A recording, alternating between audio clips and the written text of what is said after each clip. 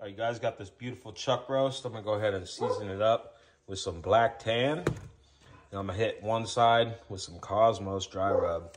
These are both 0 carb, and then we're gonna throw it on the smoker. All right, you guys, we got that bad boy seasoned up. We're about to throw it on the pit. Look at that sucker, man. That thing is thick. All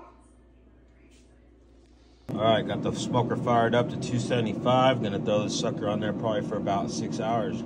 All right, you guys, I got the thermometer in there. I'm gonna pull it at 160, but every like couple hours, I'm gonna spritz it with some beef broth or some apple cider vinegar, one of the two. All right, you guys, here she is, all smoked up. Let her rest. Now I'm about to cut into her.